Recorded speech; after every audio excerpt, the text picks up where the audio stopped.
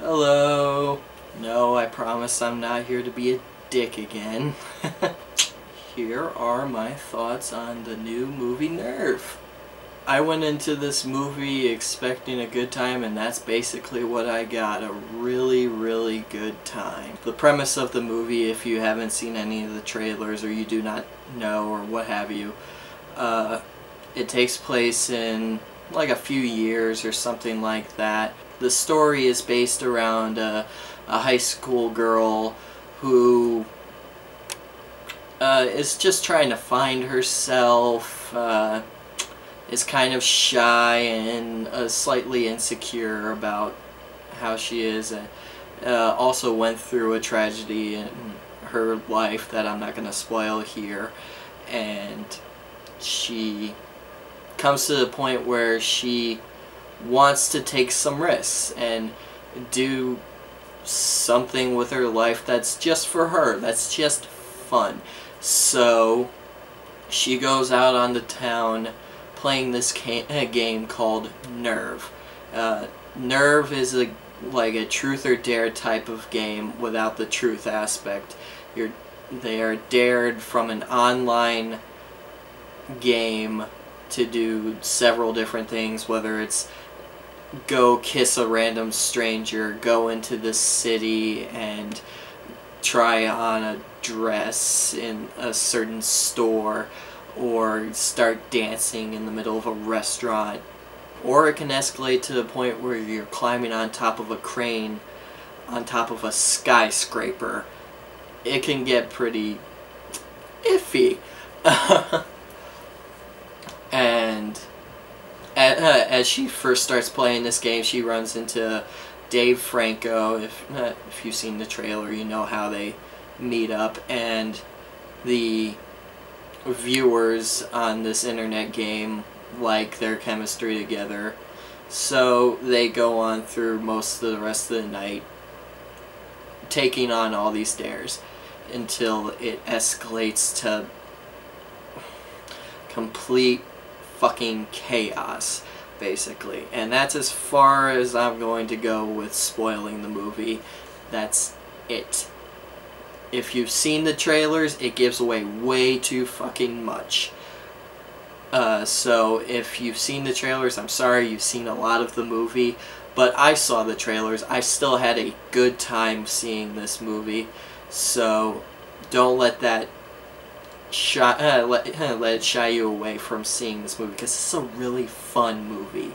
This was entertaining as hell. I loved this movie.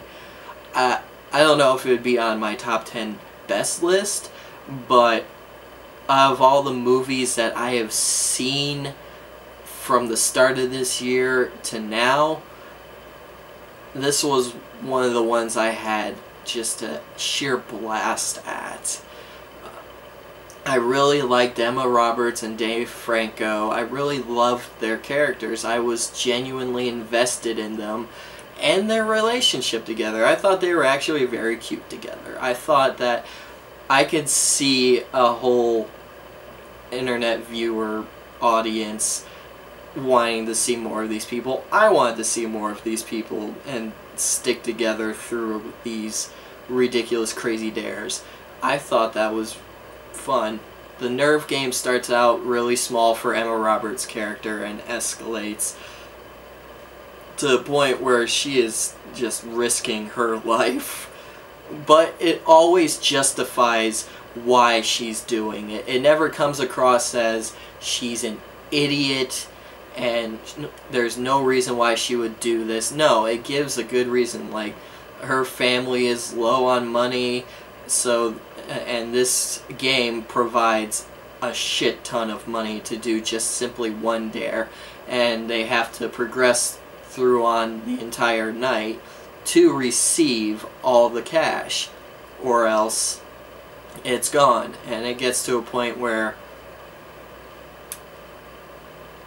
as she is taking big risks for a lot of money. But even aside from money, it gives good reasons, just a character based. In the movie, she has a friend, played by Emily Mead, yeah, she has a friend played by Emily Mead, who is a champ at this nerve game and has a lot of viewers.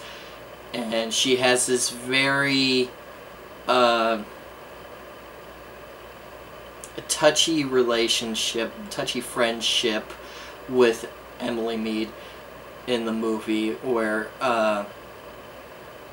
she's kind of falling in her shadow a bit, and it comes to a point in the movie where they do have a bit of a conflict against each other, and that also fuels her taking on bigger challenges and risks in the game because of their back and forth and confrontations.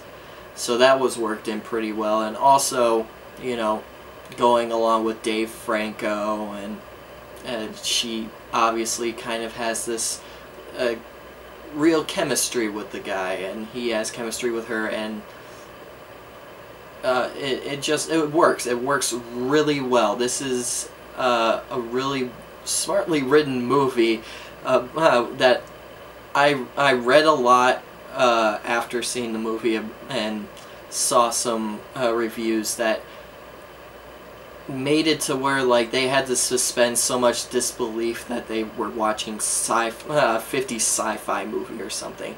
I don't see that at all. I see this as something that could totally take place in a few years with all this stupid shit that teenagers do nowadays, like the internet trends that have gone on throughout the years, like planking and countless others that I can't even keep up with.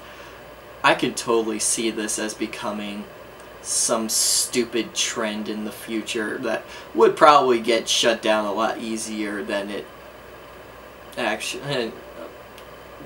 I could see it getting shut down relatively easy, but I could still see it being a thing that could happen. It works in a form of satire somewhat similar to more or less The Purge, not to the extremes of what The Purge, Anarchy, or Election Year have done. It's not like Chaos in the Streets by any means, but totally in the sense that I could totally suspend my disbelief enough to where our society, if we fuck it up enough, we could totally fall into something like that. I'm not saying that we're gonna totally fucking start The Purge in 10 years like the Purge movies are indicating, but I can totally see Nerve happening, or something similar to Nerve. And the thrills in this movie are good. As a thriller, this actually works really well. This is because of the cinematography and the characters a little bit, and just the way the suspense is written in the film. This is the best Michael Mann movie I've seen in so many years, and it was not made by Michael Mann. Like, everything about it just looks like a Michael Mann movie. Even the score has a synth pop vibe to it that is reminiscent of something that you would have seen back in the 80s, Michael Mann's filmography, like Manhunter or Miami Vice, something like that, and it's so good. I thought that this movie was a lot of fun. In terms of just sheer entertainment, this was a great way to spend 90 minutes. It really was. I fully recommend it. It's a total blast. Whether you're going into it looking for the satire approach that it kind of has, or just a film about this really relatable character, and just all these really relatable and likable characters going through a night of thrills, whether it's in their favor or fucking heart-pounding shit that happens. It's really good. It's really, really, really good. I fucking love the shit out of it. I'm not gonna... there are some things that are slightly, I guess, questionable, but that would fall into the spoiler category, which I'm not gonna do, especially with a movie that I really dug the shit out of. So, yeah, if you're looking for a 80s kind of... if you're looking for an 80s shenanigans type movie mixed in with an 80s thriller, here you go. It's a lot of fun, and if you go see it, I hope you enjoy. Take care.